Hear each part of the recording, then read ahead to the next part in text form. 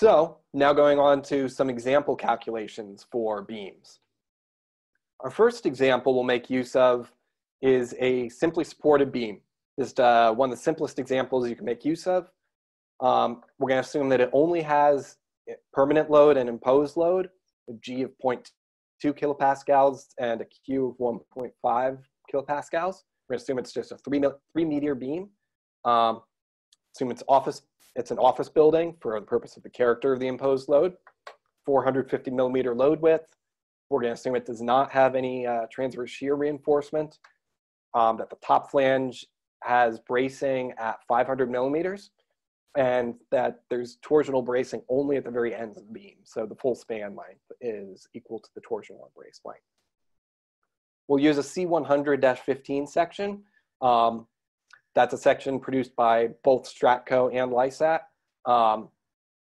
The first number in there is the nominal height of the web. So it's actually 102 millimeters, nominal 100. The second number in there, 15, refers to the thickness of the web, of the entire cross-section. So 15 is 1.5 millimeters. For this type of section, your flange width is 51 millimeters. We'll use ClearCalcs as our means of providing this example. So I'll open up my web browser, go to clearcalcs.com, and log in. We'll create a new project, just call it webinar here. First project for webinar clients, let's say. And I'll add a calculation for a cold formed steel beam. We have a number of choices for different types of cold formed steel beams. These just give you different default loads and default support conditions and default restraints, depending upon exactly the type of beam being used here. We said this was a floor system, so I'll select floor joist in this case.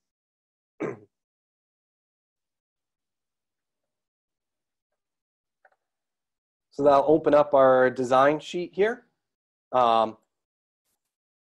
We said that the total length is 3 meters or 3,000 millimeters. And page exploded there. Top flange bracing is 500 millimeters. And we said that the bottom flange bracing and the torsional bracing would just be equal to the total unbraced length of 3,000 millimeters. Simply supported beam, so we have restraints only at the start and end of the beam. Said permanent load of 0.2 kilopascals, an imposed load of 1.5 with a load width of 450 millimeters. A character of imposed load, this is an office building we said, so it's floor office. By default, we're including the alternate imposed load, which AS1170.2 calls for. For simplicity of the analysis here, I'm just going to remove that from our calculation, just to make the graphs here make a bit more sense. But so then you see we are still on a C150-15. We're using a C100-15 section for this calculation. So from that, we get our overall results here. Positive and negative moment demands and capacities. With our section capacity and the member capacities. Shear demand and shear capacity. We are allowing you within our calculation here to include members with holes. I say I did not go through all the details of those calculations within this webinar, but you can include that in our calculation sheet here. The bearing or web crippling demand capacity. And then bending shear and bending bearing interaction values as well. Our most closely governing value here is deflection, where we have a deflection of 9.2 millimeters with a limit of 10 millimeters, so just within our allowed limits. We have all of our charts here showing the shear, moment, and deflection. By default, we're showing you the governing load case, which is 1.2 G times 1.5 plus 1.5 Q. We can select other possible load cases here. such as 1.35 G, and that will refresh and show a lower value within the envelope. Or we can also look at individual loads alone. So looking at live load alone, you can see the moment and shear that results from those, as well as the deflection that results from live load alone.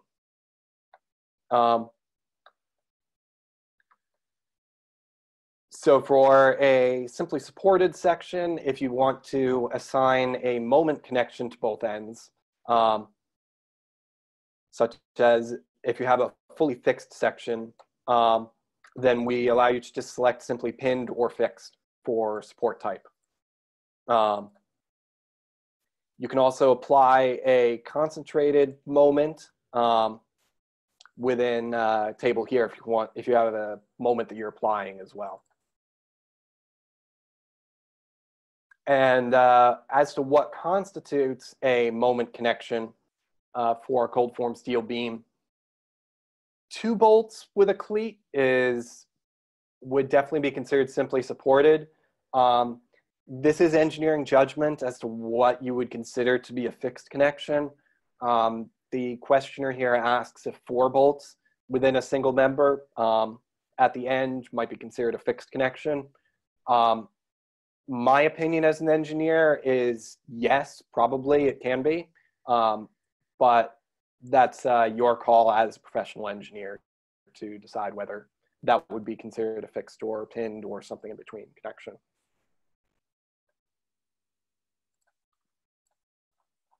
All right, so that is our first example. Let's go back to the presentation. And for our second example, we'll have a more complex beam here. We'll have multiple supports, still keep them as pin supports, but we'll have the same loading, 0.2 and 1.5 kilopascals for permanent and imposed loads. But we'll apply that over the full length of the beam. So the total length of the beam will make 10 meters, with 2 meters between the first 2 supports and 5.5 meters between the second 2 supports. That leaves us with a 2.5 meter cantilever at the end.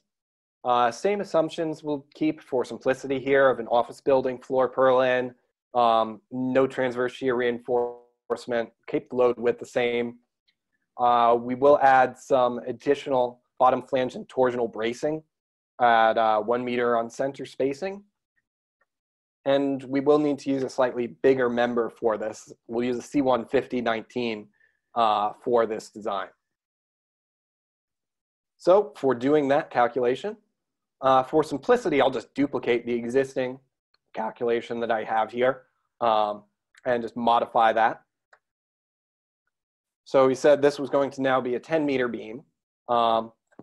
We can use simple formulas in here. So I'll just say 10 times 1,000, 10 meter beam. And that will do the calculation for that. We said that bottom flange and torsional bracing would be 1,000 millimeters spacing. We're keeping the same top flange bracing at 500 millimeters. This time we have supports at 2,000 millimeters and at 7,500 millimeters. We'll keep the same bearing length of 25 millimeters just for simplicity again. Our loading parameters all stay the same. And as you can see here, the existing section, the C115, is insufficient. We get failures in our moment capacity, in our moment and bearing interaction capacity, as well as in our deflection. But we can get a quick view of what works and what doesn't by opening up the member selector here. So in this case, we're going to look and see a C150-19 is a fairly efficient section that works. And we can see that that opens up and shows us a working section. We can additionally load link in our other beam here. So say that our other beam is resting on top of this beam. I can load beam B1, select it here, and put in a location for it. let's say at 4,000 millimeters. And you can see how that modifies then our graph here. We're still showing the live load alone, so hence all of our graphs show an intermediate value within the envelope, within the load case envelope. And we do check all load cases simultaneously here. So if you want to see individual load cases, you can open up charts here. You can see every strength load case, the shear moment and reaction that results from each of those. You can see the unfactored load values. We only have permanent imposed loads here, so all other types of loads have 0 results. And all of our calculations for member section capacity, member moment capacity, all contained within all of the subsections here that you can open up. Global buckling, for example, we can look at more detail on this as well. We can see that our global buckling capacity, we are using the first of the equations in the conditions. Our M naught is greater than 2.78 times My.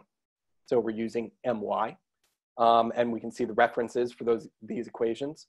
Right now, this sheet is still using AS4600 2005. We'll be updating it to 2008 by the beginning of next week. And similarly, you can open up everything else in here, see exactly what equation is being used. Our distortional buckling capacity is making use of the more complex equation for distortional buckling. And similarly for all of our shear capacities, our bearing capacities, in this case, you can open up bearing capacity and see a table of all of the different types of bearing that exist. So our first support is an end condition, bearing type 1 on this table. And the other supports are interior conditions, labeled as bearing type 1.1 on this. You can see the reactions that occur at each of those, the capacities for each of those locations, and the overall demand to capacity ratios. And again, everything's summarized over on the right.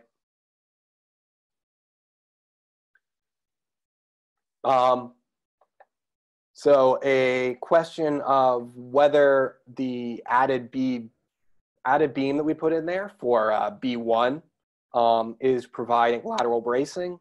The calculation on this sheet right now is basing all of its bracing calculations upon the first table that you have here. So assuming your lateral bracing at the top flange, 500 millimeters, the bottom flange, 1,000 millimeters, and torsional 1,000 millimeters. We don't currently let you, within our calculations, set what the specific locations are of the bracing. We're just taking the maximum worst case values. But typically, if you are connecting a beam there, you are going to have lateral bracing.